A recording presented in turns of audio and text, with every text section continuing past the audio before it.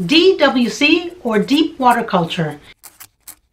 In this video, I'll explain what it is and how it works, as well as the pros and cons of using a deep water culture system to grow your plants.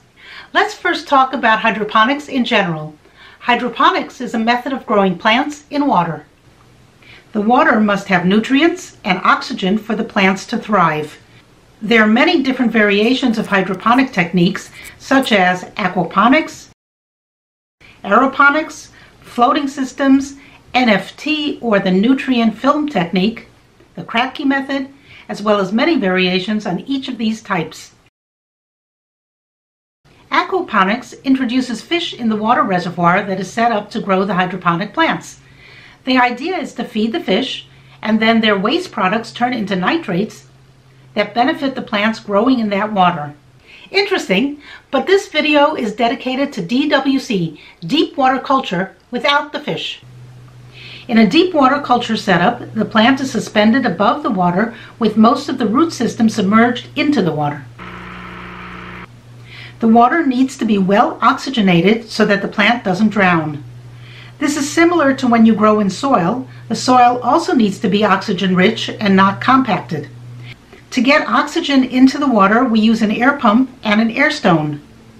Next, the water needs nutrients. This is even more critical when growing in water than in soil, since soil naturally contains nutrients. And of course, you'll need a container or reservoir to hold enough water for the plant. Usually, the larger the reservoir, the better. A major advantage to using deep water culture system over soil is that once you set it up, there's very little more you need to do in terms of maintenance. The setup is simple, with very few parts needed. The growing time is usually faster than when compared with growing in soil. But you will need to watch your water level and add water or nutrients as needed. In smaller systems, it's more difficult to maintain a stable environment. That's why bigger is really better when you're choosing a container to grow in. You'll need to watch the pH levels, which can change when you add more water or more nutrients.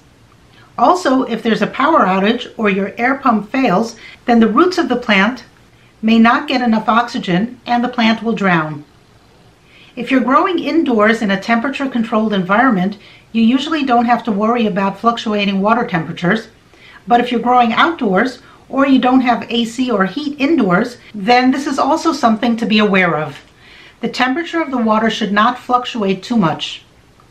Here's what a simple setup looks like. The plants are suspended above the water with the roots submerged into the water. Make sure that no part of the plant or its stem is submerged. There should also be a gap of 1 inch to 1.5 inches in between the water level and the plant so that most of the roots are submerged, but there may be some that are hovering just above the water. These will stay hydrated from the water that is kicked up into the airspace from the air stone. I use net cups to suspend my plants above the water. This is what a net cup looks like.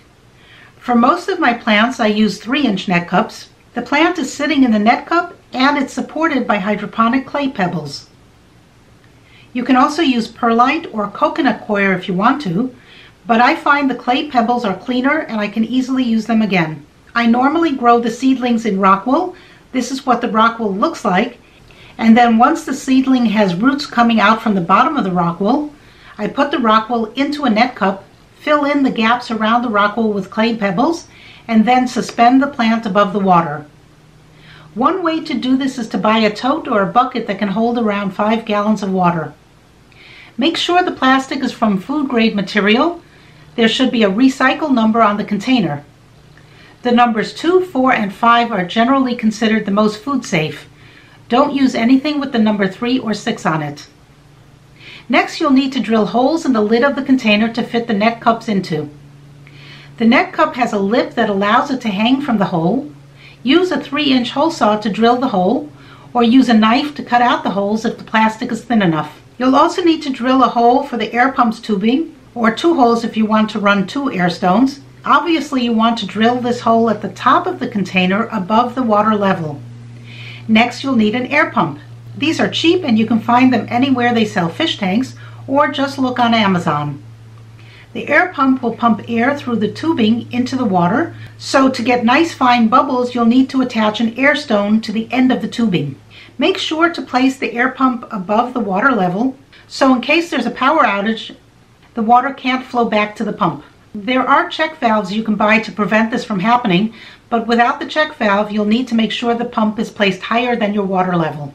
Now you need to add nutrients to your water.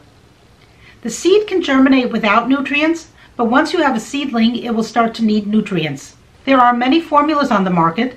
The one I use for my larger fruiting hydroponic plants is the Master Blend formula. It's a 3-part formula that you mix: the Master Blend, calcium nitrate, and Epsom salt. General Hydroponics Flora series is another good choice. It's also a 3-part formula that you mix in different quantities based on your plant's growth stage. The directions are in both packages. Experiment with different feeding schedules. You might want to add less nutrients the next time you refill the water level. In this case, less is sometimes better. You can always add more nutrients if the plants don't look like they're growing well, but if you give them too much nutrients, then they will suffer from nutrient burn and may not recover. Once you've mixed your nutrients into the water, you'll need to test the water to make sure the pH is within a standard range for your plant. Most plants should be between 5.5 and 6.5. There are solutions of pH up and pH down that you can use if your water pH is too high or too low. The temperature of your water should be around 68 degrees Fahrenheit, which is 20 degrees Celsius. There is a little give or take on that. You can't always keep your water at that temperature. My water is usually a little higher at around 70 degrees Fahrenheit. If the water temperature is too high, then the oxygen level in the water will go down. If the water temperature is too low, the plants will think that the growing season is over and we're moving into fall or winter. Another good question is, how often should I change my water? Well, that depends on a few things. One is the size of your reservoir. The smaller the reservoir, the more often you'll need to change out the water. Second is the type of plant you're growing. If the growth cycle is short, as it is with lettuce, you may not have to change out your water at all. If the growing cycle is longer, then you will have to. The stage of growth will also factor in.